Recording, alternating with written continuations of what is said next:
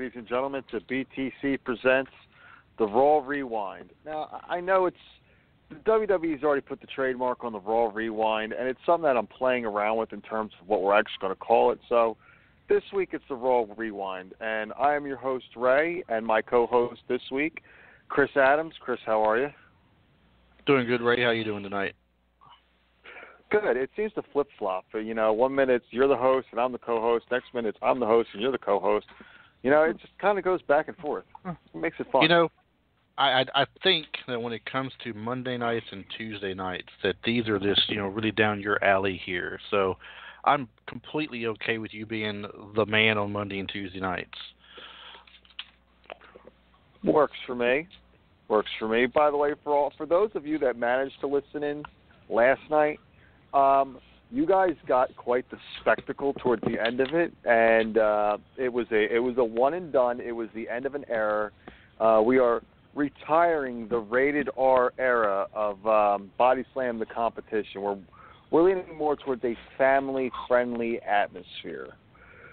So for those of you that got the opportunity to listen in on that show, whoo, boy, was that! Let's just say towards the end of it, I was laughing so hard I was in tears. But for those that didn't, unfortunately, you're not going to be able to hear it because it's lost in space somewhere, and you can blame Mr. Adams for that one. Darth Vader himself, Chris Adams, has gone in and deleted last night's show because it just seemed like a truly hot mess that I really would not want my worst enemy to go back and try to listen to again. We had some fun with it, no doubt. I'm not going to lie. We had some fun. It was funny. I laughed. They laughed. From a business perspective, I guess,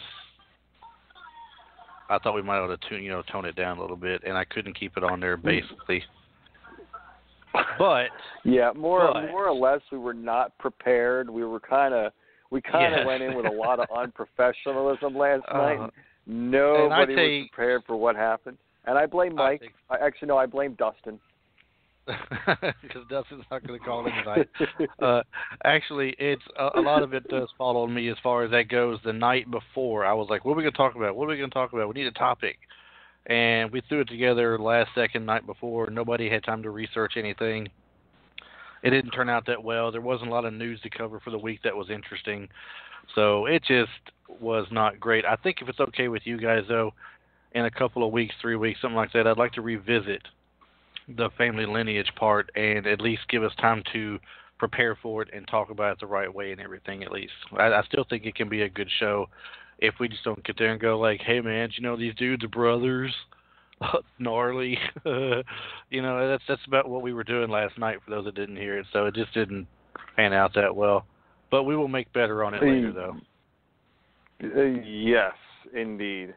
It was definitely hecticness at its best, and apparently my reaction almost made Mike soil himself and urinate himself. So, that being said. That being said, Raw was pretty decent. It actually came to us from the O2 Arena in London this week. The show was taped because it was in London, but they had to put it on a delay. So Raw GM Kurt Angle wasn't in charge tonight. And we also found out who a number one contender is for the Raw Championship. But before I get into the matches, Chris, did you actually have the opportunity to sit down and watch Raw tonight? Man, to sit down and watch Raw or SmackDown is next to impossible for me with the type of work that I had to do. But I do have it streaming off to the left of me where I can see it. I didn't get to hear a lot of stuff as far as promos go, but I did get to watch a great deal of it. But I did miss a part of the tag team turmoil, unfortunately. So you have to get me up to speed on that. I'm not going to lie. I was a little faded in and out tonight due to personal things going on tonight, but I did my best to keep track of everything that was going on. So, yeah. But anyway, so Dean Ambrose kicks off Monday Night Raw tonight. and it was interesting. You know, he comes out, fans start chanting Dino at Ambrose as he addresses the fans in the middle of the ring. But in the beginning, you see him talking on the phone with somebody, and then you later find out that it's Kurt Angle. Well, he informs the fans that Kurt is not going to be on the show tonight before announcing that he's going to be acting as Raw GM tonight. So the Raw is in the hands of the leader of the Asylum, more or less. Ooh. That could go a couple different ways, couldn't it? It really, really could. But that's not all. As Dean continues to talk about how tonight's show's going on, or what is going to go on tonight's show, the Miz's music hits.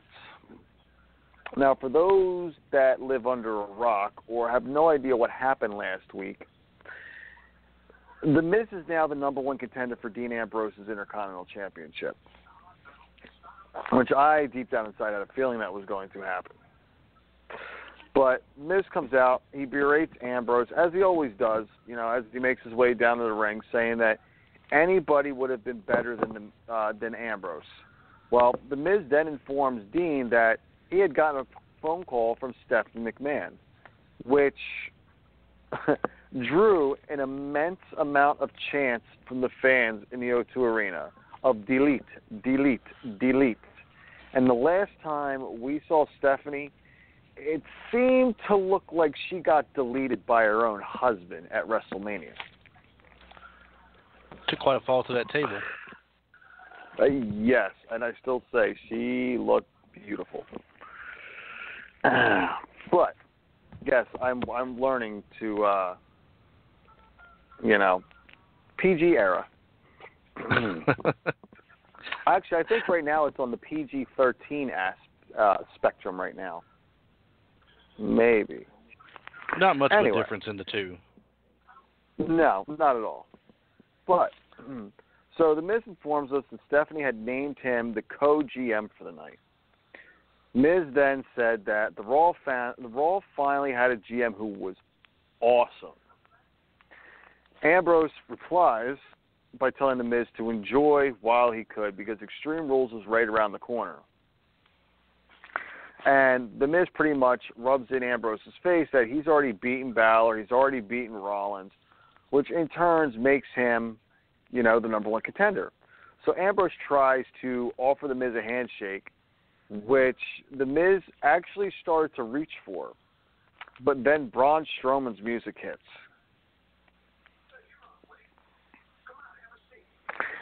And, Strowman comes out with one arm in a sling.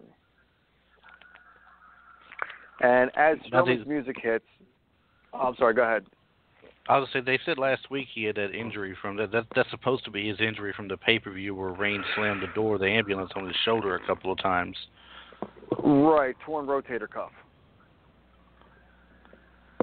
That's what it was, torn rotator cuff. But it's kind of ironic because Titus O'Neil has posted photos on Instagram, which have been removed. Oh, he removed them very quickly. On the European tour. Oh, yeah. Wait, aren't there the two feuds going on right now? Heath Slater and Titus, and, the major feud of Heath Slater and Titus O'Neil. And then the slightly minor feud of Roman Reigns and Braun Strowman. And that quickly got deleted. I don't know if it's crazy to say this or not because kayfabe has been dead for a while, right? Everybody knows that the guys are just entertainers. They're all friends off camera for the most part, probably. Some of them may not be for real, who knows. But everybody knows the kayfabe era is dead and gone, and it's not that big a deal anymore. But for the sake of wrestling itself, in your mind, do you still want to see these guys not in public together if they're feuding with each other? Or do you care either way? Well, it's a tough call because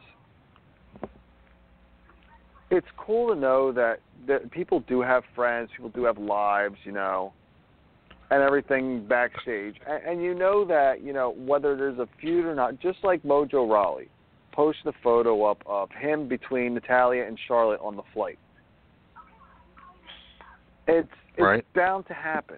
You know what I mean? Like, you can't expect them to separate half a locker room, you know, onto one form of transportation, and the other half of the locker room on the show onto another form of transportation, just to separate, you know, the heels from the faces, so to speak. So you're gonna know. I mean, anymore back then, back in the day before the internet and everything. I don't know. It's just really tough because there is the kayfabe aspect. People do understand that a show is being put on.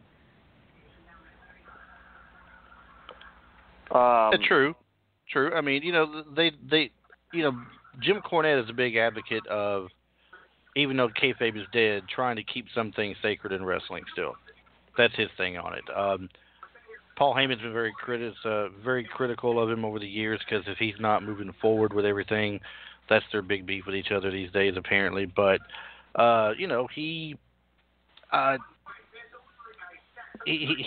himself that when it comes to being seen in public, if I have a feud going on with this guy over here, you can follow me all day long with cameras and everything else if you want to, and you'll never see one picture of me with that person.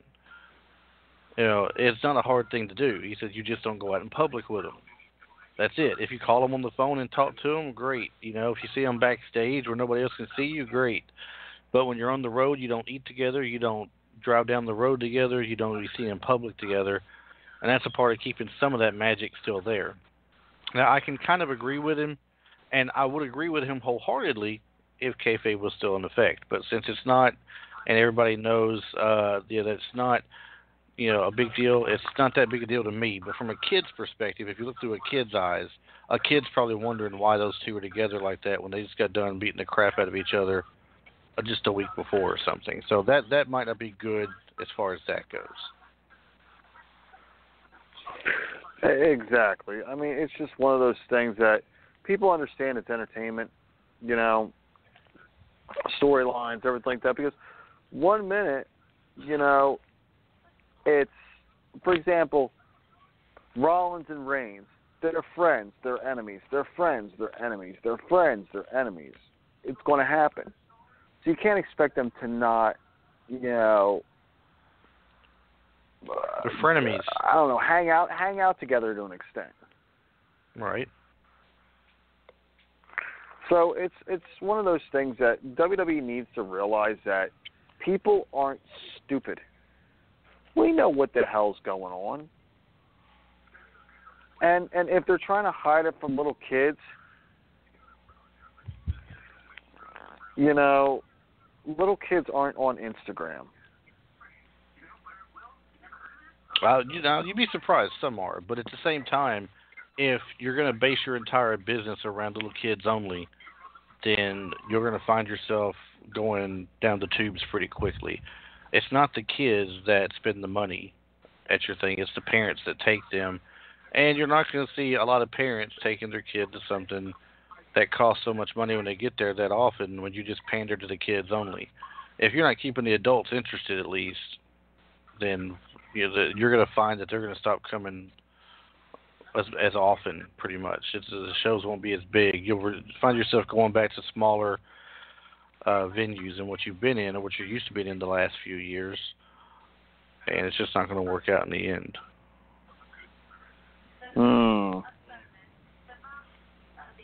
Well, they need to, you know, they need to just, like I said, they need to just realize that people aren't dumb and just let things play out the way they play. You know, and it's just not gonna change as long as Vince is running things. But from my understanding, Vince has not been at Payback. He hasn't been at Raw. He hasn't been at SmackDown. Like the past 2 weeks.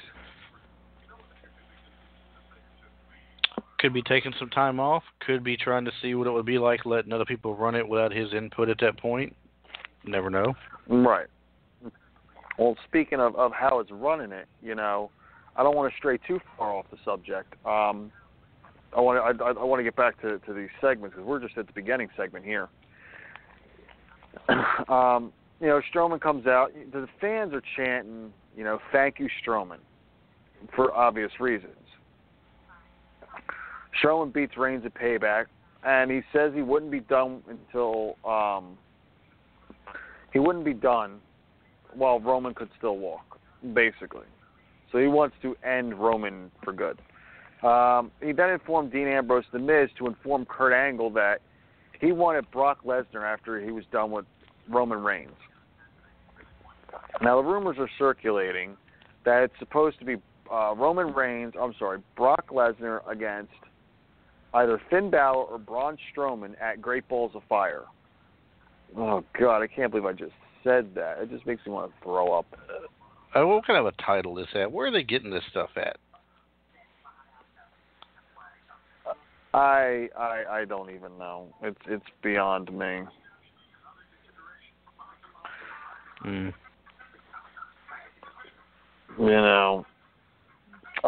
But anyway, he basically, was saying how he wants Brock Lesnar, wants the title, wants to destroy Roman Reigns before that. But it's just, he's got to wait in line. So at this point, Kalisto's music hits, and he comes out and basically states how Strowman needs to not worry about Roman Reigns. Strowman has already lost to Kalisto. And Kalisto was basically like, it was a technicality, which we've had this debate before. Dumpster lid closed, dumpster lid open. Does he just go in the dumpster? Does it have to be closed? Nobody really knows. The old days, the lid had to be closed. New day, who knows? But he challenges him to a match later in the night. And he said even after they beat Strowman in a dumpster match, Strowman had been unable to take it like a man. And those were his exact words. Well, after the match is officially booked, Strowman says, he can't compete. He's got one arm, blah, blah, blah. He don't want to compete. Well, he's stuck in the match. After the match is booked, Ambrose then puts The Miz in a match against Finn Balor for the opening match. Now, what are your opinions on the way that opening segment played out, Chris? I guess it played out okay. Dean Ambrose is entertaining. I guess they had to help balance it by throwing The Miz out there and giving you a little bit of the yin and yang there, good and evil, however you want to put it. I would say it probably worked itself out as having two hosts, as we'll touch more on later in the show, obviously. The Braun Strowman thing, I don't know. I mean, does he have to come out every week and tell you he's going to get what he wants? The only thing different that happened this week that didn't happen this week, it's happened in weeks before, is he didn't stomp off mad and throw everybody around backstage. I think everybody knows already, for those who keep up with wrestling anyway, that he's going to be in a big deal with Brock Lesnar eventually here. But just have him come out there. I wouldn't have done it this week. I would have done it next week when it gets closer time to everything, and just announce that he's looking for Brock Lesnar. I don't know why they don't just go and move on past the Roman Reigns bit with him right now anyway. I mean, how much more are you going to get out of the two of them, technically? I mean, they've had that knockdown drag out where he got carried back to the ambulance and he, tore up his arm basically back there. I mean, what more can they do with each other? I mean, I don't know why they want to keep pushing that storyline there. I would go straight to Strowman and start building up him and Lesnar here if I could. But that requires getting Lesnar on the show too. So right. Who knows how that would work. I mean, it's not going to be that great if all you get is Paul Heyman come out and try to talk to Strowman. You're going to have Lesnar there. You're going to have a confrontation on Raw where there's going to be some physicalities involved. These are two big, huge guys. You can't just go off talk alone. It's not like building up a Goldberg and Brock Lesnar repeat match. This is something that hadn't happened before. They got to have some bad blood with each other going into that main event, into that pay-per-view. And I agree. I think that if you give Strowman and Lesnar a mic against each other, I think it'll work. I mean, they don't necessarily have to give the mic to Lesnar if they don't want to. They can still have Heyman talking, but I mean, you need to have Lesnar present in the ring at least. It's got to be something interesting. Something's got to set them off, and they got to go at it for a bit. That's the only thing I can think that would make that worthwhile at that point. If you're just going to build up 4 weeks or 5 weeks or however long it may be till they reach that point, and not have either one of them have any kind of confrontations with each other. They've had one so far, and it was Strowman backing off out of the ring. And that was it. People wanted to see them go at it that night, but you weren't getting that. Right. We've got my understanding. Lesnar's got at least 2 appearances before Great Balls of Fire, and that's supposed to be his first match since winning the titles at Great Balls of Fire. But nobody even knows when the appearance is going to happen, and they haven't released when the full-blown schedule is going to be. Right. And I don't know. Yeah, I mean, it's tough. It's kind of a ridiculous thing for me still to have a part-time champion. I don't know why you do that. Your champion should be the face of your company. They should be out there on television each week, whether they're wrestling or not. They should at least be there. And we don't see Brock Lesnar anytime hardly. Right. Well, next you got, the Miz match. And, Miz left the ring immediately as soon as the bell rang. Miz gets back into the ring. Balor, takes him down. Miz, gets back up, hits Balor in the face with an elbow. Balor, it's back and forth. Elbow, drop kick, strike combo. Well, finally, Balor hits the Miz with an enziguri, which sends the Miz, flying. Balor follows it up with a clothesline, which sends the Miz out to the ring, out to ringside, and follows up with a running drop kick at ringside, which was just one hell of a drop kick, right into the guardrail. And the Miz rolls back, or Balor rolls the Miz back into the ring, goes ahead for the top rope for the coup de grace. Well, the Miz pulls him out. The Maurice pulls the Miz out, and that's when they end up heading to a commercial break. So after that, Miz ends up hitting Balor with a neck breaker, follows up with a snap DDT, tries getting some near falls. Obviously, doesn't work. Miz continues pummeling Balor using, anything he can in the ring. Ropes, turnbuckles, every aspect. Balor suddenly, fights back out of nowhere, hits him with a Pele kick, which sends the Miz to the floor. Balor gets back up on his feet, hits the Miz with a running drop kick. Miz hits him with a boot to the face and climbs up to the middle rope. Balor replies, kick to the head, once again sending the Miz out to ringside. Well, Balor follows it up with the Pele kick from the apron, or the punt kick from the apron, before dragging the Miz back into the ring. Maurice ends up getting up onto the apron, and Balor pushes the referee into the Miz, which causes the Miz to head ringside to pick up the mic. Miz states, as co-GM, he announces, Balor was disqualified for putting his hands on the referee. So now the Miz is playing this whole co-GM game. And he's utilizing it very well. Well, as the Miz and Maurice go to head to the back, Ambrose comes out and restarts the match with Maurice being ejected from ringside.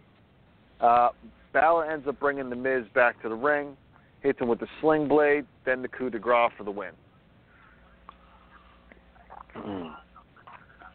I thought it was a pretty good match myself. I liked it. It was a great opening match there to start Raw off.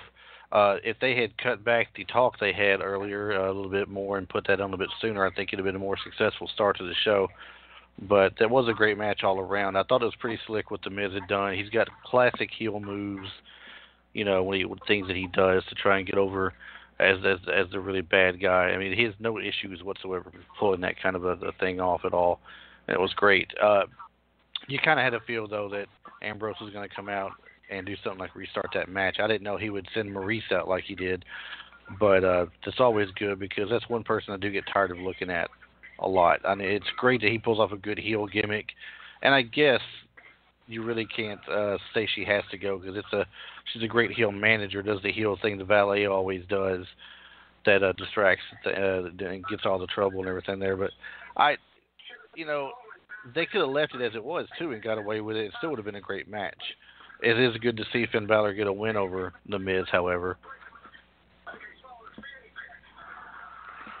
Oh no, well, I'm actually surprised that Balor got the loss last week. I mean, he didn't get he did get pinned. That's right, he did get pinned, but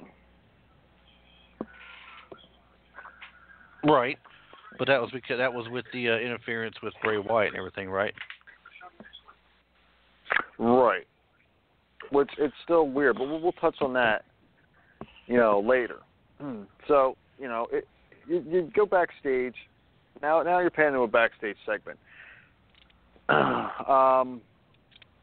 Between Alexa Bliss and Nia Jax. And Nia basically challenged Alexa to a title match after Alexa was done with Bayley. And Alexa said that she didn't make the matches but would talk to Kurt Angle about this. And Nia basically stated that until their match, Alexa has herself a new best friend. So now you're seeing an allegiance between Nia and Alexa, which I feel is good because in my eyes, this kind of reminds me of Shawn and Diesel. The little person with the big purse as the bodyguard. At the time, Shawn was the IC champ. Had Diesel for backup. Alexa's the women's champion, has Nia for backup.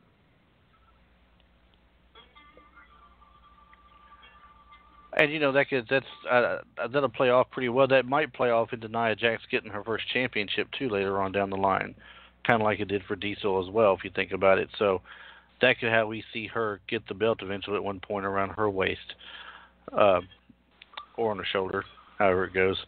But at the same time, that means Alexa Bliss having to give up the title to her, and I just don't know if I'm ready to see that or not. I think we should just put that off for a good while. Yes, a good while.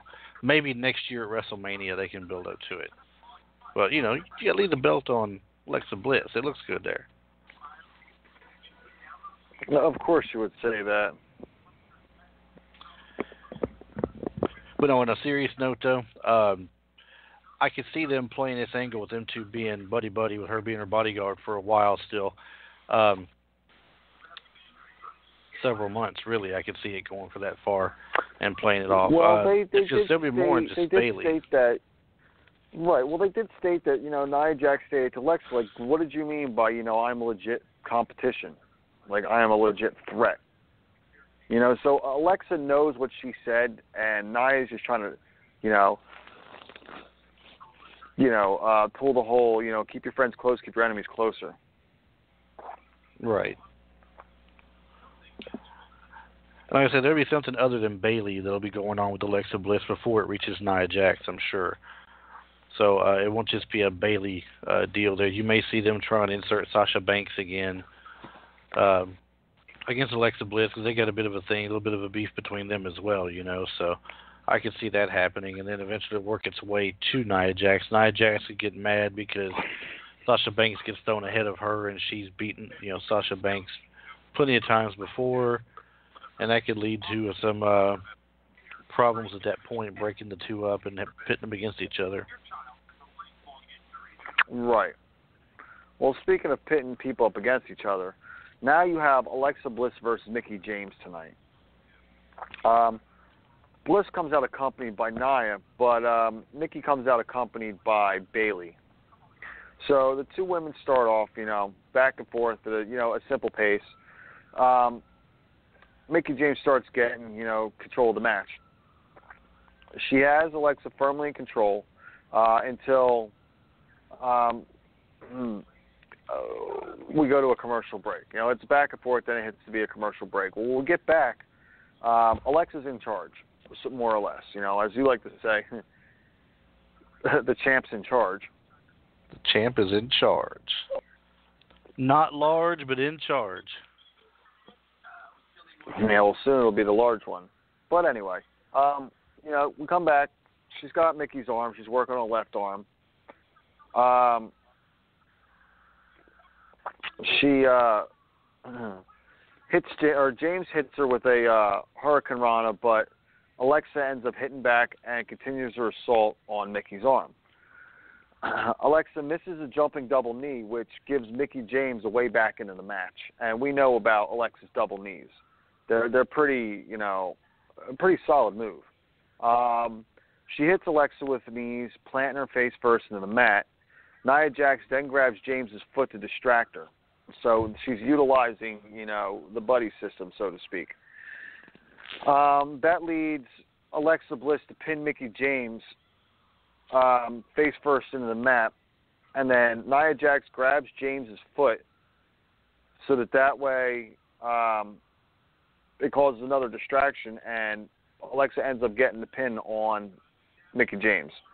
So Bayley then chases Alexa out of the arena after the match while Mickey continues to beat up on Mickey James. So they're playing the ultimate heels right now. Yeah, and like I said, they can go a long way with this duo if they really want to and make something good. I mean, Alexa Bliss doesn't need any help as far as drawing heat and being a heel, that's for sure. But throwing Nia Jax by her side and letting them run together for a while just adds a little bit extra to it. You can't go wrong with that. Right. And I agree.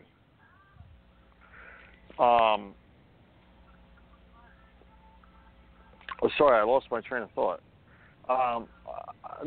We know that there's going to be a rematch between Bayley and Alexa. We know that's going to happen. And we already know what route it's going to go. We know that Bayley's going to end up losing it. Well, she's already beat Bayley twice. I mean, she's kind of got her number. It looks like she beat her for the title, and she beat her on Monday Night Raw the following night. It's kind of like Bayley taking out Charlotte. It's just going the opposite way for Bayley now. She can't seem to get a win over Alexa Bliss. Oh, I mean, I agree to an extent. But I don't know. I still feel that Bayley needs a lot of fine tuning. Well, she needs a lot of something. I mean, maybe she needs a little bit of a revamp. Not a change of her character per se, but just something that kind of makes it different than what it currently is. I mean, let's face it. I mean, she's not the girl next door anymore. All her little diary dreams she had written down, she's gone through. She's taken care of all that. Now you got to do something where you got to do a grown-up version of Bayley and move on beyond that and have her toughen up a little bit. She can't just keep coming out high-fiving people wearing ponytails and pigtails and messing with the little balloon people that fly up there and dance around for her and everything. They need to give her a little bit of a sense of toughness about her without taking away the thing that the young kids like about her as far as the hug thing goes. I mean, she's still good to play that Hug Nation deal or whatever you want to call it. People have different names for it, but they need to give her a sense of toughness as well when she gets in a match, and she needs to have a little bit of a mean streak sometimes in her, instead when she gets in there. I think they've done some good jobs with her though, as far as giving her some different move sets by giving her the flying elbow at the top rope, doing that more often again. I would like to see her do something other than the Bayley to belly, a different move as well to go along with that. She doesn't have any kind of a tap out move at all, does she? I mean, I've never seen her as a submission move that she's put on anybody. No, she doesn't have a tap. She doesn't have a tap out move. She doesn't have a submission hold that I've seen. And it's a tough call because all their submission holds are basically like some kind of arm bar or a crossface or a figure four or a ground one. The only one that really had a really good, I feel, finisher that was unique and original was Paige with the PTO. Yeah. But it's no to doubt the about point that. that, every woman is more or less using some sort of submission as their finisher. What would you give for her to be a finisher if you had your choice for Bayley? What would you make it be? I really don't know. I don't even think I would give her a finisher. A submission. I'd give her a solid finisher, dude. A solid grapple finisher or something. I'd stay away from the submission because, again, everybody has it. I mean, you look at Natalya, submission. Nikki Bella, submission. I mean, she's got both, and I'm still counting Nikki Bella because I feel that she will be back at some point, whether it's part-time or not. You look at Becky Lynch, submission. You look at Charlotte, submission. Sasha Banks, submission. Asuka, submission. Emma, submission. Asuka can go either way, I think, though. But she is a good submission, but I mean, though. But primarily it's submission. Carmella, submission. Every one of them has a submission hold, just about. And you got to keep with something different. Keeps her different.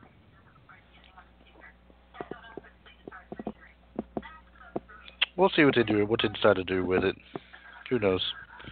But a solid finisher other than Bayley to belly would be ideal, I think. I mean, it's just a simple suplex. I mean, come on. If she had weight behind her, okay?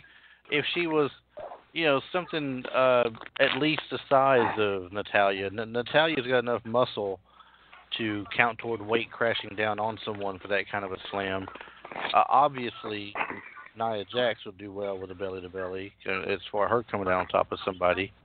But, I mean, Bayley's just not that big. I mean, there's nothing devastating about that belly-to-belly suplex with her. It's like, it would be like taking the Bollywood boys or the Singh brothers, whatever you want to call them, and had them do the double drop kick today for a finisher.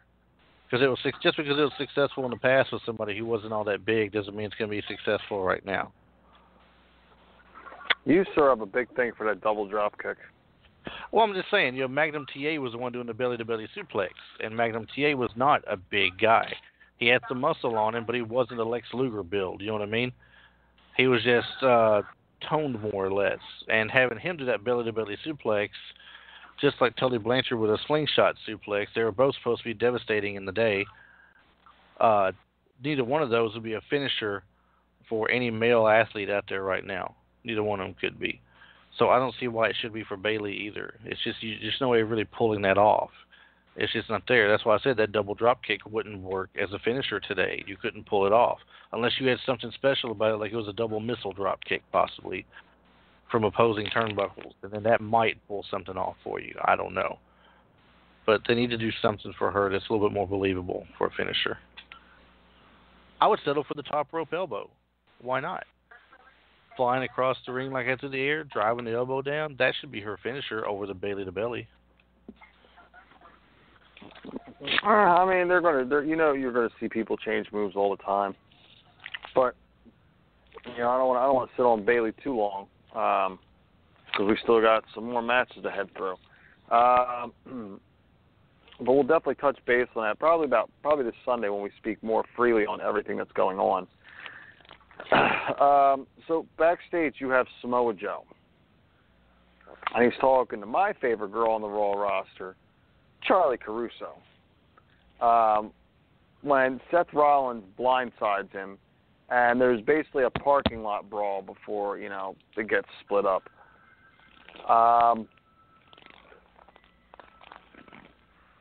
Excuse me.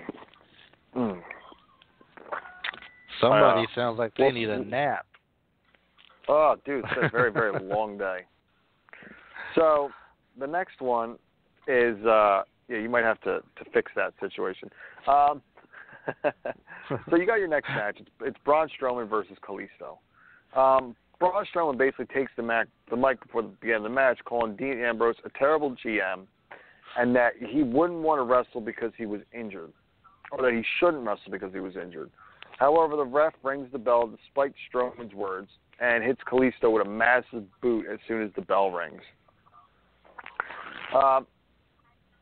Kalisto's just getting dominated. Braun's pounding him in the corner.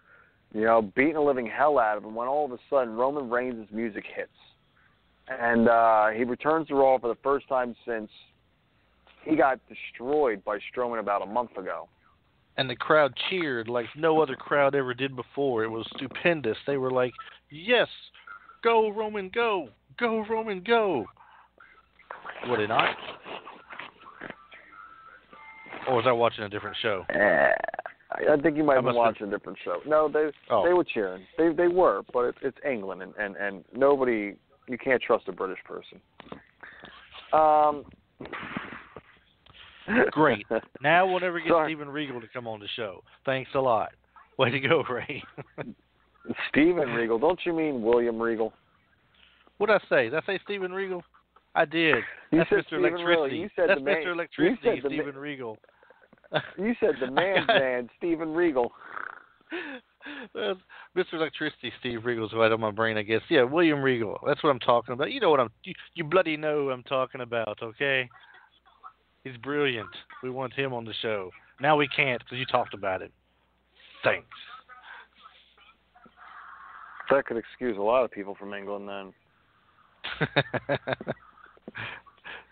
Anywho. Roman Reigns come to the ring. Roman Reigns comes out, and he starts assaulting Braun Strowman's arm. Hits him with an uppercut or an upper hand as he hits Strowman. Reigns gets the upper hand as he hits Strowman with Superman punches. The infamous Superman punches, which causes him to get out of the ring. He hits Roman with a big boot, but he's soon attacked again by Reigns, and he starts getting hit with a chair. And basically the match goes to a no contest, but Strowman basically retreats in the end. And I feel that's going to set up for a no-holds-barred, possibly an ambulance match, which was supposed to be at Payback, but they opted out of it last minute because they already had a gimmick match. Yeah. If they do this match you're talking about, if they go ahead and do it, I hope they go ahead and call that the last match between the two. Just go ahead and let the ambulance match be the end-all, be-all to it. Well, it probably will. I mean, I understand you got to have somebody that can face Strowman that's big, or can at least look like they can handle their own. Roman's been made to look so strong over the time that he should be able to hang with him, no doubt. But they got to do something different because that's going to get stale pretty quick. Although the fans like seeing Roman Reigns getting beat on, so I'm sure they'll never get tired of seeing that. But at the same time, you got to move on to something different and bring a little variety into it. Right. Well, speaking of a little variety, we now have a number one contenders tag team turmoil match. And that's right. It is between Cesaro and Sheamus, Enzo and Cass, Ryback and Slater, the Club, and the Golden Truth. Now, backstage, Goldust basically tells R-Truth that, they've won gold by themselves, but never together, and that they need to prove that they can do this on their own, and that they can do it at all, so they have something, they're going out with something to prove. But we start off the match with Enzo and Cass against Sheamus and Cesaro. The match goes back and forth, Cass shows off he's one of the few men that can overpower Sheamus. At one point, Cass picks up Enzo, throws him at Cesaro, and then picks up Enzo and throws him at Sheamus. So, he's using the lawn dart aspect. Cass takes control briefly before tagging Enzo, which turns out to be a mistake. I mean, and we've all said it before. Enzo is too small to be in with a lot of these guys. He's not technically sound enough to be flying around like this. Well, he soon gets nailed with an Irish Curse backbreaker.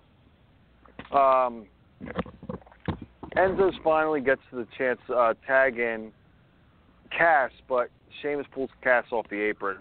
Cesaro then takes advantage and locks Enzo in the sharpshooter. Enzo taps out. Now, I don't know if you had a chance to catch that part of the match. And if so, what did you think about it?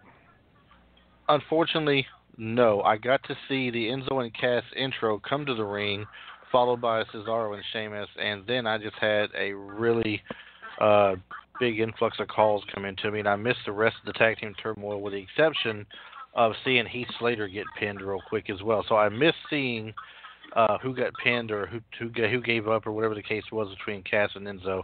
I just saw their intro and the smack talking that he did on the mic and everything. I figured they lost, obviously, since Rhino and Slater had come out there. And then it went to a commercial break when the club was coming out, I believe, and that's like all I got to that point there. But the way as far as commenting on the match goes, I can tell you this. I mean, it doesn't surprise me. It's a typical Cass and Enzo match. Come out there, get the crowd riled up with Enzo talking his normal stuff that he does out there. He's entertaining. He's funny.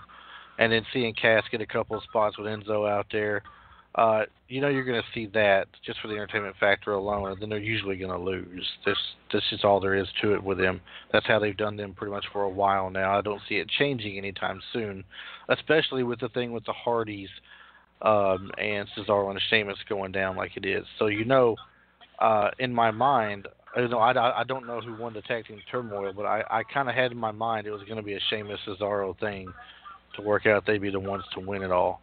Now, if it did or did not, you'll tell me in just a moment. But that's pretty much what I know about that so far. Right. Well, next you have Heath Slater and Rhino. And Sheamus and Cesaro basically meet them at the ramp and send Rhino crashing in the steel stairs, turn their attention to Slater. Slater gets rolled in the ring, pretty much gets worked on as Rhino tries to get to his feet. Slater somehow fights back, hits Cesaro with a heel kick, but yet there's still no one to tag in. So Sheamus then hits Slater with the flying clothesline before taking Rhino out again, and Sheamus hits the bro kick on Slater, pinning Slater. Basically, it just came down to they took out the main problem of the match. They took out the main competition, and that was Rhino in their opinion and in their eyes, even though I feel Slater is a phenomenal in-ring competitor, but they used the 2-on-1 advantage. Yeah. Well, I mean, it is a smart play to do. Take out Big Cass, take out Rhino, go for the smaller guys. No doubt the best play to go about. So that was good thinking on that for sure. Right. Well, now you got Gallows and Anderson are the next team out. It was pretty good. Anderson hits Cesaro, tagging in Gallows. It's back and forth. Cesaro ends up hitting a vertical suplex out of nowhere before tagging in Sheamus. Sheamus and Gallows hard fought, two big men. And before Anderson comes in, the club tries to hit the Magic Killer on Sheamus, but Cesaro comes in and clotheslines Anderson. And Sheamus basically takes advantage and hits Gallows with the bro kick and pinning Gallows, eliminating the club that quick.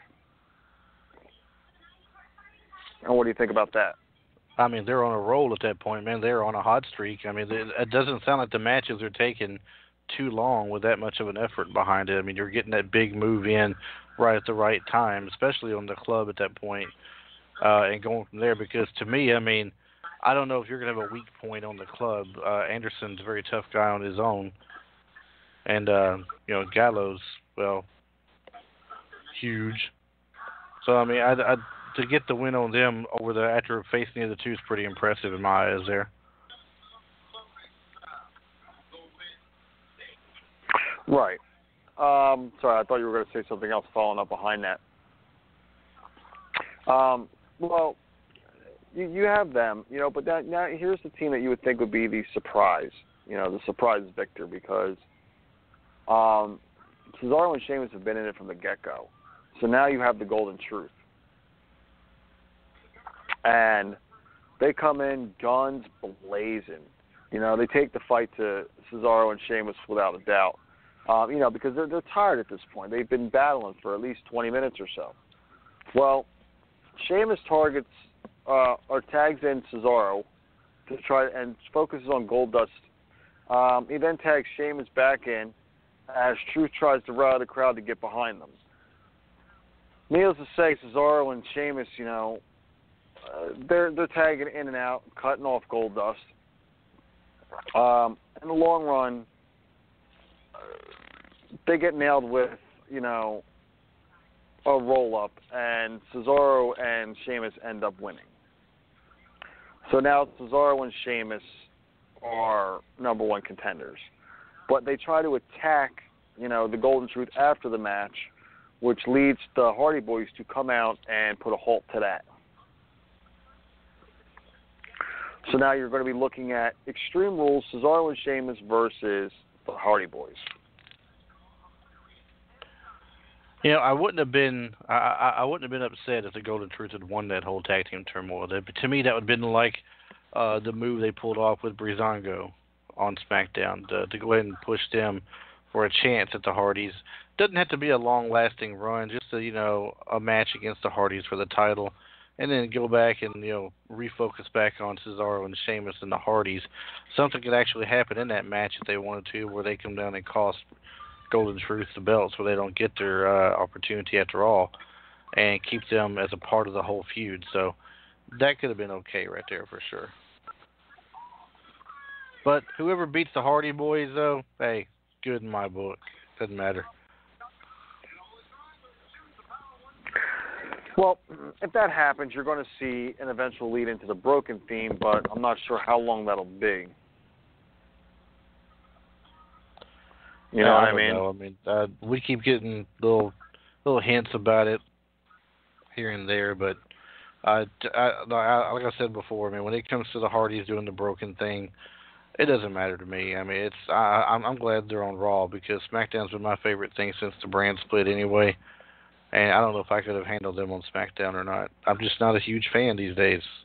Not a huge fan of the Broken gimmick, what the Hardys do in general right now. So, if somebody does beat them, I'm okay with it. Cesaro and Sheamus, I do like them as a tag team, though. I wouldn't mind seeing them have the belts back on them again. Or actually, I enjoy their new look, though. I enjoy the new look. With the jackets they're coming out with and the sunglasses. Yeah. I enjoy it. Absolutely. But the next match you got is Seth Rollins versus Samoa Joe. The match was made earlier due to, the battle backstage in the parking lot. Both former NXT champions. Seth Rollins was the longest. It was the first ever. And Samoa Joe was the first ever 2-time. So those are two massive accomplishments. Well, Joe gains early control as he starts hitting Seth Rollins with the strike combinations. But Rollins takes control with his version of the Sling Blade, which Rollins, I feel, is a move thief. He took the pedigree. He took the Sling Blade. He's got the Rainmaker, that Kenny Omega uses.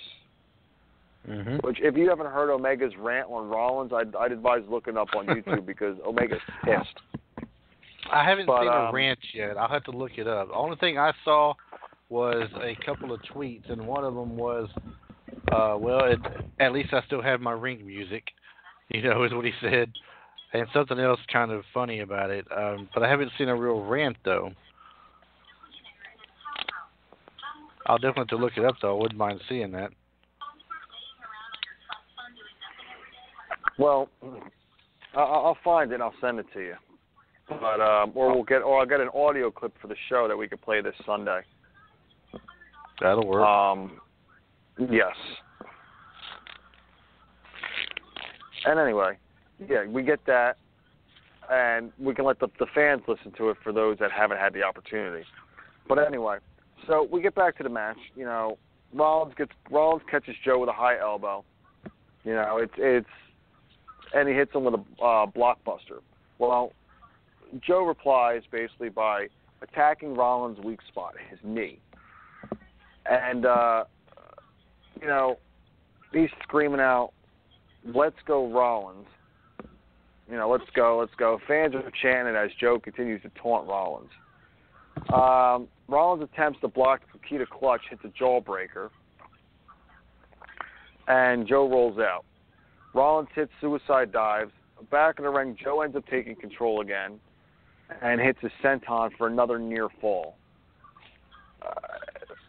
Then, where'd my notes go? There they go. Sorry, I type all my notes down on my phone because, it's easier that way. Rollins, manages to somehow hit Samoa Joe with a Falcon Arrow.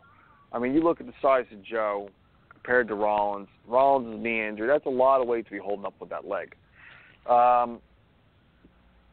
But in the long run, there's an exposed turnbuckle now that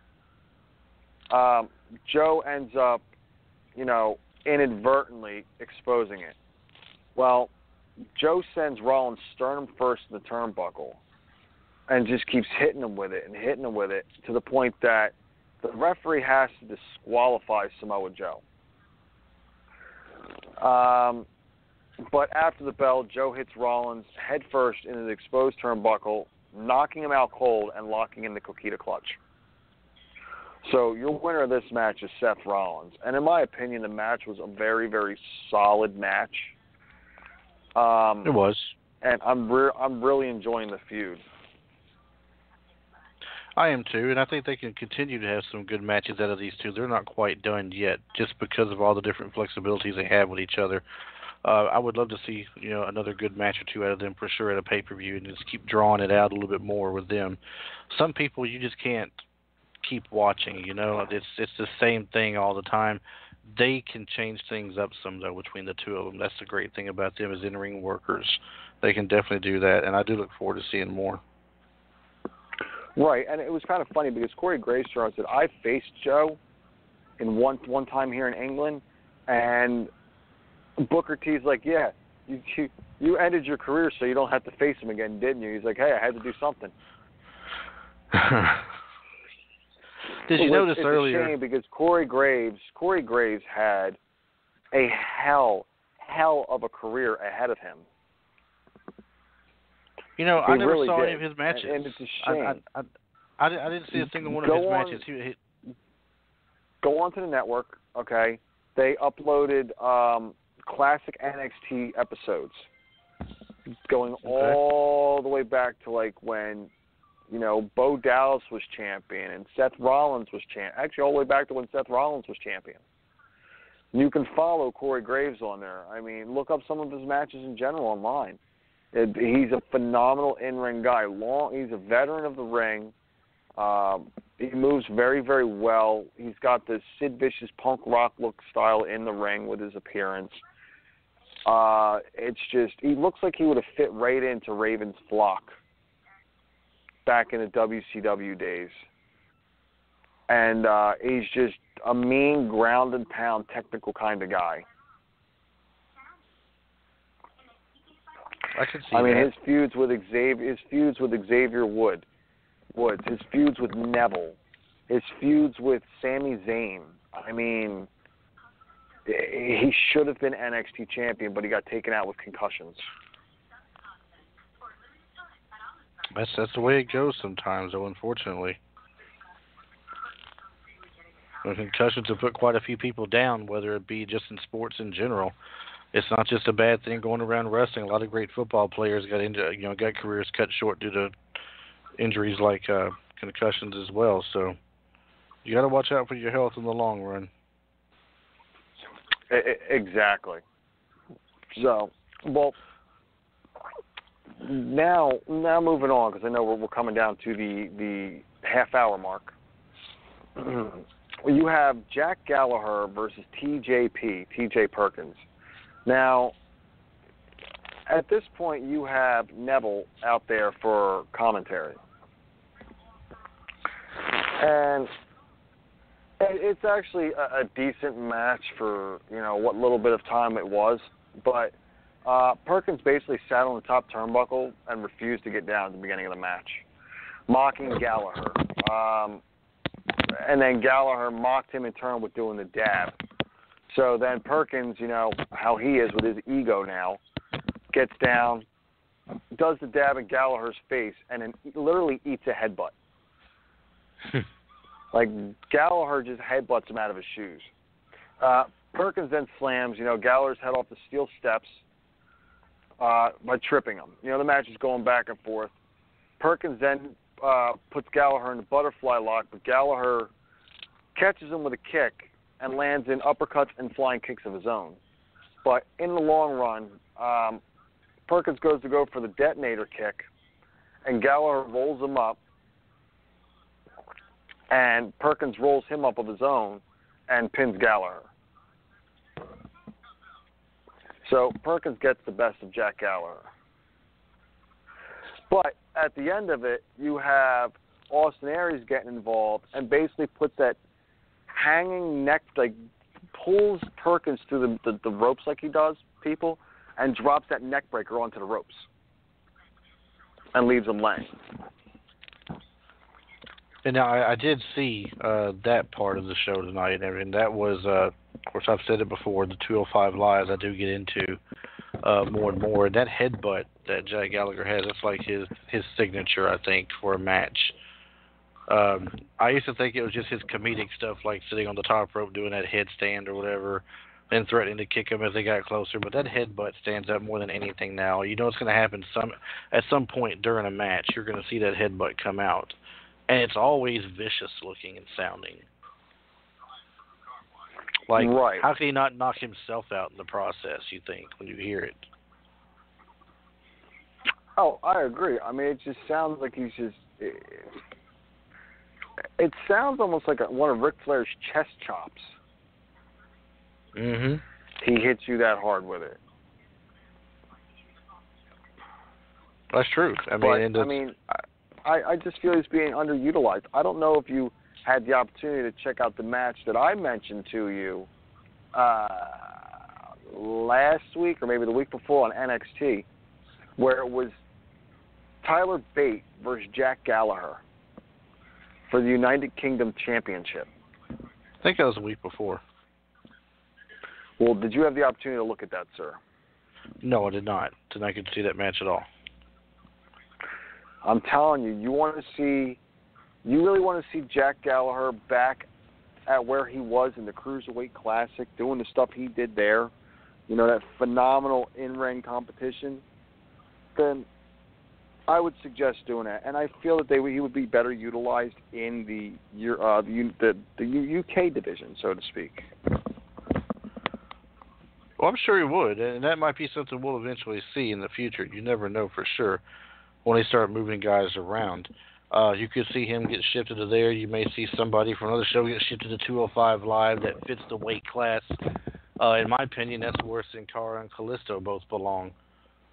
But, well, maybe not Sin Cara as much as Kalisto. Kalisto definitely belongs there.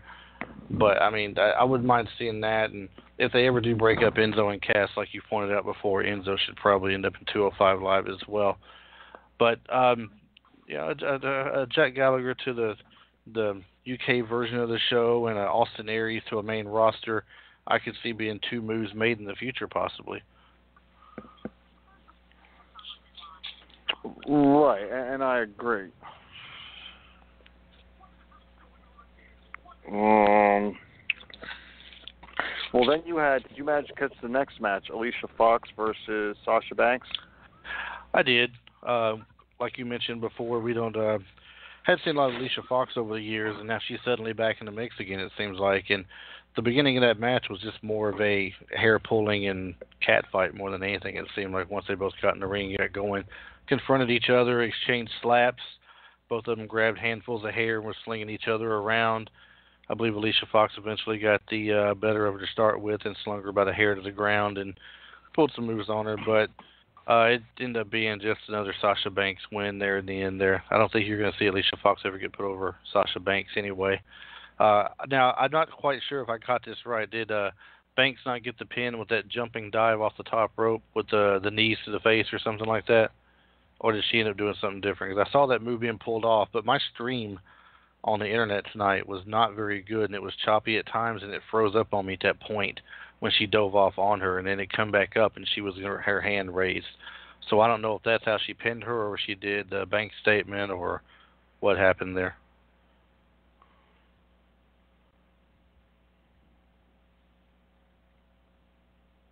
Ray, you still there?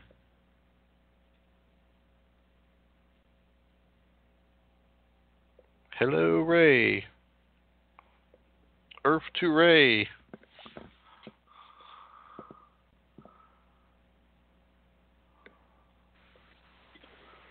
Ray, are you there?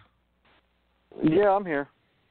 Okay, I lost you for a minute. I'm not sure what happened. Could you hear me talking about the match a moment ago? No, I couldn't. For some reason I had no signal.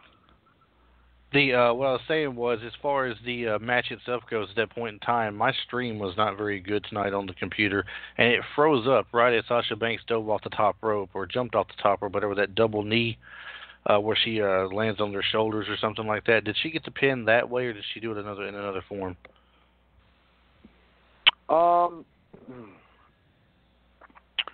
She basically, got the double knees through the top rope, off the middle rope to pick up the win. Okay, because it locked up on me at that point, and I couldn't see. And then when it finally came up there again, she already had her hand raised, so I wasn't quite sure. But I did see pretty much that whole match as far as that goes. It wasn't bad, but it just, I don't know. It didn't seem like it's not great like the women's matches that I'm used to seeing that they put on with all the new women they've got there and everything. I'm not big on Alicia Fox. I know she was good back in her main time when she first came around and everything, but she's not the equivalent to what they got out there today with the other women as far as talent goes, I don't think. Right, and it's one of those things that she was good for back then. And now that you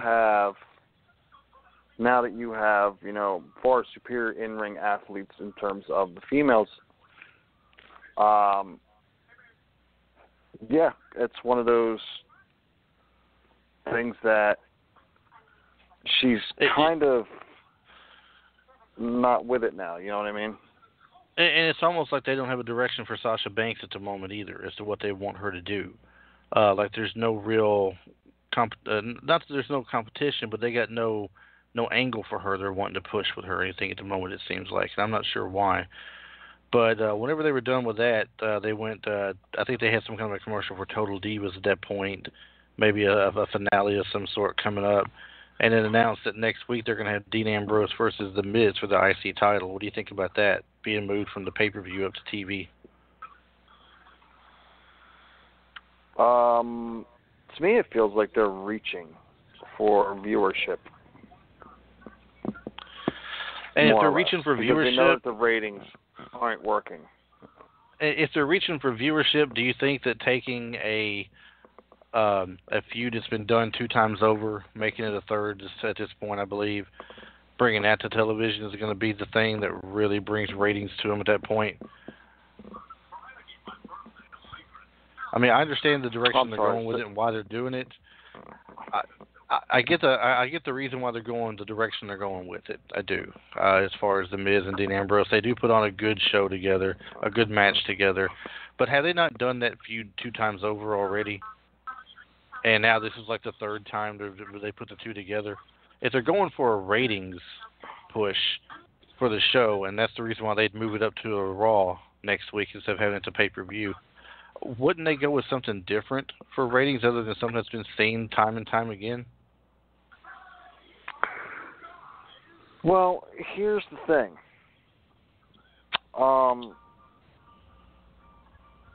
It's fresh on Raw, that's why.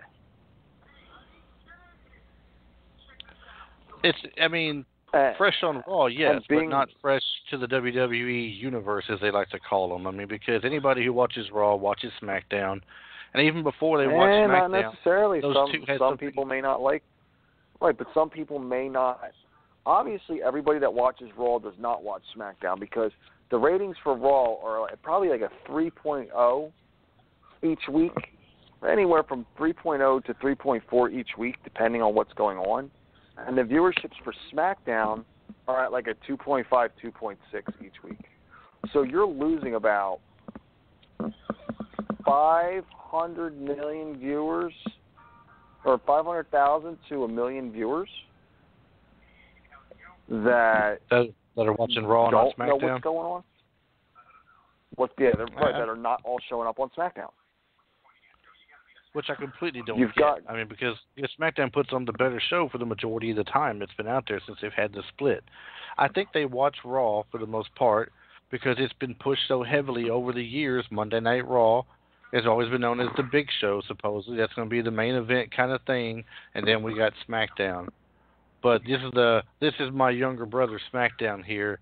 We don't like to show him on the prime time Monday night. We're going to slip him to Tuesday there and let him do what he can from there.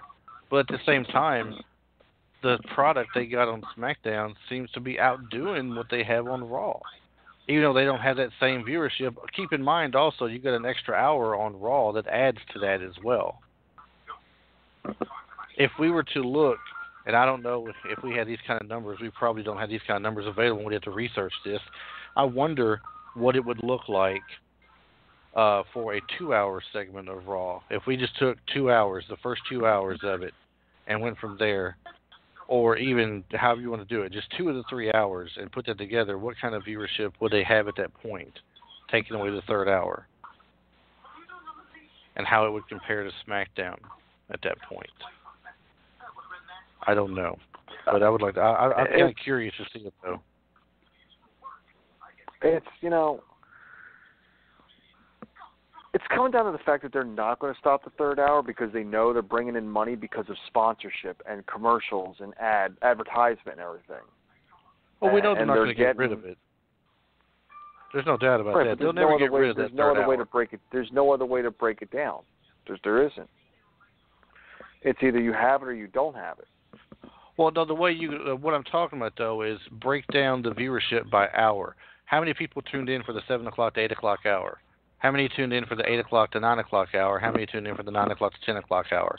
If you take 2 of those 3 hours only and don't include 1 hour of it, what's the viewership then compared to 2 hours worth of SmackDown? Is it the same, different? I don't know what you're talking about, but my viewership is from 8 p.m. to 11 p.m. Because I live in, we judge every place in the world in America based on Eastern Standard Time there, buddy. Hence why it says standard. Oh, please. Central Standard Time, CST, Eastern Standard Time, EST, Pacific Standard Time, PST. Central people are the best because we're right in the middle of it all. Thank you very much. You okay? Thank you. Anyway. Thank you.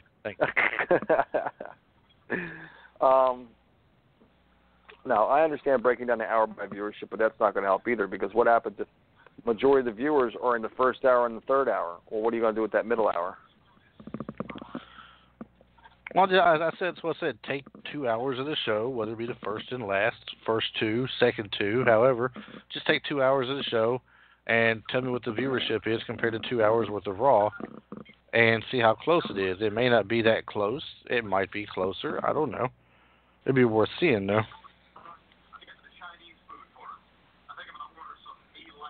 Well, just to satisfy my curiosity in the third hour.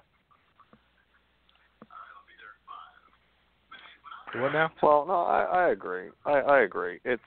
But there's no way to fix it realistically because Vince wants money. Well, and we've had this conversation before. It's all about the money. That's why I talked about the pay-per-views, all the extra pay-per-views. It's all about the money in the pocket. Third hour of Raw each week. They could easily cut Raw to 2 hours and be just as entertaining as it is with 3, and have less time to fill in things that don't need just to be filled in, and have a more solid show each week, I think. You talked about so many people viewing already.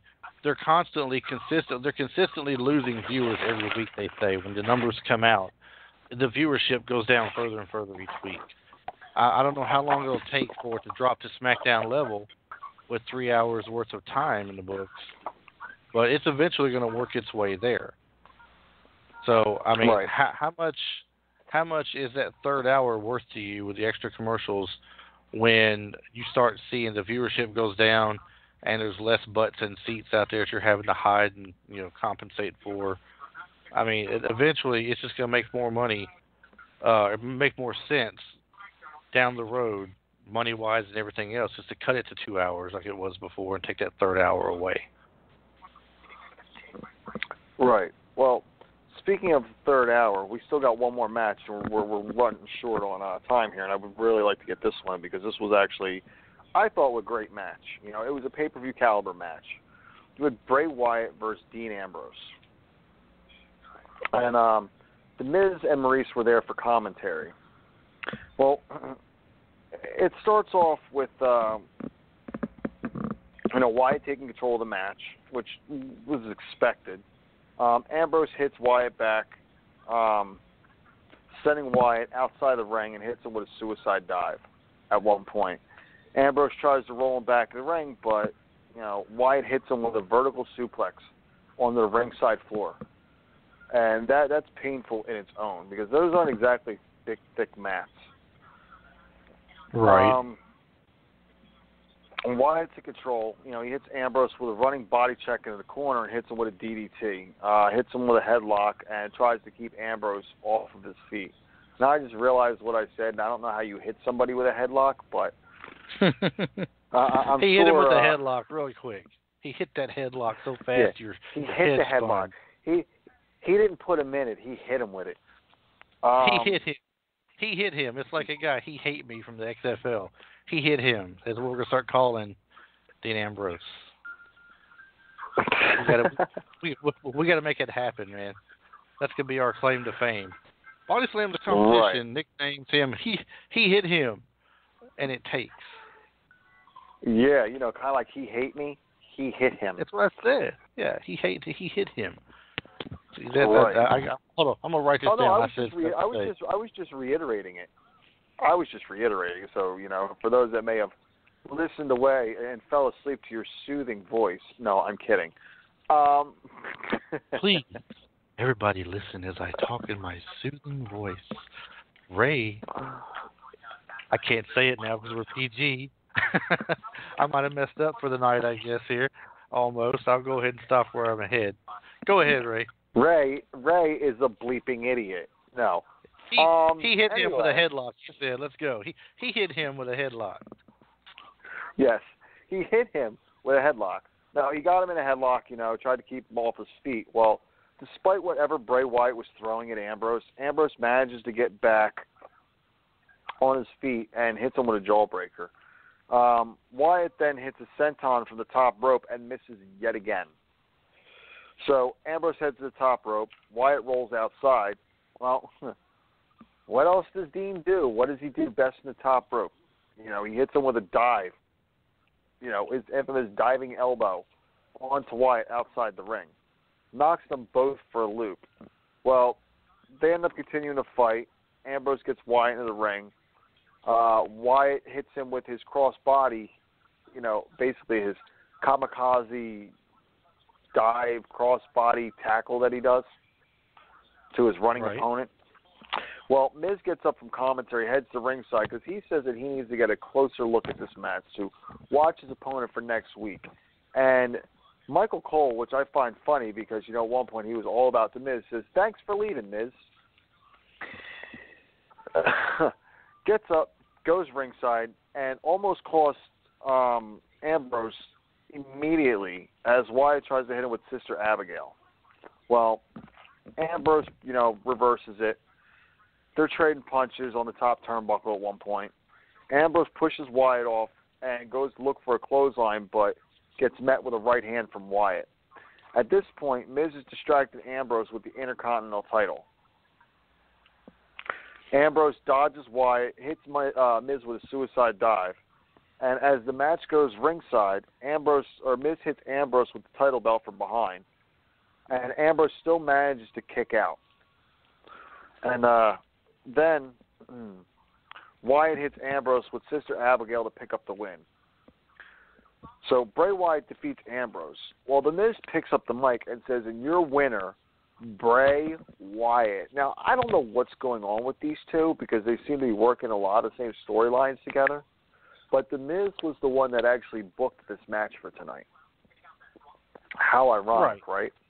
Exactly. Well, he books the match and as a part of it in the end as well, just like he got helped not too long ago by Bray Wyatt to get where he's at. It's almost like we're paying the favor almost. Right. Well, The Miz ends up standing outside saying, Bray Wyatt wins and everything. And he's trying to get in the ring, and he's slowly watching Wyatt. Well, he gets in the ring and just starts attacking Ambrose. And raking the eyes, and holds up the belt and says, next week, I'm going to be the Intercontinental Champion again. And all the fans are going to look at me and say, he is awesome, and leaves the ring. Now, my thought is this. The Miz is what? 6-time Intercontinental Champion? 7-time Intercontinental Champion? Something like that. I'm going to go. I'm going to look that up as I speak on this. But he is a 7-time, or 6 or 7-time Intercontinental Champion. All right, here we go. Miz is 1-time Deep South Wrestling, 1-time Ohio Wrestling Tag Champion with Chris Cage, 1-time WWE, 2-time United States, 4-time WWE Tag Champion, 2-time World Tag Champion, Money in the Bank winner. He is the 25th Triple Crown Champion, 5th Grand Slam Champion, 2-time Slammy Award winner. I mean, and as far as Intercontinental Championships are concerned, 6-time. 6-time Intercontinental Champion. The most is held by Chris Jericho at 9. And The Miz still has plenty of time under his belt. The Miz is probably about 35. Oh, yeah, definitely. As a matter of fact, I could see him getting it, too. 36 years old. I could see him getting that title, the Intercontinental title, that many more times, too, possibly. He's not going to get any real world title pushes anymore. Nothing serious, I don't think, anyway, which might be a shame, as good of a heel as he plays. But he's not going to get that world title. So to see him win the IC belt that many more times would not be surprising at all. Right. I mean, in 10 years, he could be an 11. He could hold the record for the most championships, Intercontinental Championships in history. And honestly, I'd be okay with that because he is probably the greatest heel. Probably one of the better ones, like I said before, one of the better heels they got on the show, for sure. Not doubting that at least. But in saying that, we're looking at next week as, like I said, that match was solid. That match was a pay-per-view worthy match. But now we're coming down on about, looks like 10 minutes. So where do you think that this is going to go next week? Oh, I'm sorry, we have about 6 minutes. Where do you think it's going to go by next week? I'm not for sure. I don't know if they're going to have it where they'll build up and have another return match the week after the pay-per-view after all. Give us a little taste of it the week before. What they plan on doing. Unless they got plans to replace that match with something else. But if that's the case, does the Miz win it and then they have the rematch? Or is it because you can't just have Ambrose win? No. And then, they face again. I mean, the only thing that can happen is Kurt Angle gets tired of outside interference, and then they play something into the Extreme Rules. And that's where the actual defense comes into play. Right. I think what's going to happen they play in the whole. Well, hold on. They play in the whole Ambrose, is now legitimately defending his title. Now it's going to be 2 weeks in a row he's defending it, supposedly, or within a matter of days, whatever the pay-per-view is. It's it's in June. So you still have quite a while for this build-up. Considering we're off the ass end of, the tail end, I should say, of Payback. So you still have Extreme Rules in June, so you have a couple weeks to build this up. I don't think they'll let. I don't think Miz. I could be wrong. I don't think he'll get it on the next week's Raw or anything. I think they're going to make it to where you're going to see Maurice do something to get involved with it, and like you said, make kind of a match stipulation to where that can't happen. Like they'll have Maurice in a cage or something, or they'll have them in a cage together when Maurice is outside and can't play any kind of a factor into it of any kind, that might be something to see. What was it that Jericho and Ambrose did? They had one of what they called one of the Asylum matches, Ambrose match. Asylum. Yeah. Maybe they'll turn into an Asylum cage match to keep Maurice out, and there's no outside interference possible from that, and go from there on it. And have the tables get turned on Ambrose, have Miz actually beat him without the outside interference, and in his own match at that. And that will give Miz a lot more stuff to really talk some heavy trash with and everything. That could work for a while there as well, and then that could extend that feud even longer based upon that, if they're wanting to carry it forward more. Well, one way or the other, I think it's always a good feud. It's always a good storyline. But now moving on from that, when we have about 3.5 minutes left, Sheamus and Cesaro, I feel, are going to be the ones at top of the Hardys. They want to push Matt in the singles. They want to push Jeff more than anything. But now, talking about championships, when do you think we will finally see Lesnar? Do you think Lesnar will show up at Extreme Rules and interfere because it's an ambulance match and be the one that causes, whether it's Reigns or Strowman to be the cause of them losing that match and being put into the stretcher or into the ambulance, I should say? I don't know. Say it again. Lesnar, do you think Lesnar will show up at Extreme Rules and cause interference in this possible ambulance match, which is where I'm hearing it's going, where it probably will go, and be the cause of either Strowman or Reigns, whomever he chooses to put an F5 on? Do you think that's when he'll show up, more or less? Or do you think he's going to show up on a Raw? I think it's going to be on a Raw. Pay-per-view, things like that, and someone showing up, it's not really WWE style for the most part. It'll be on Raw.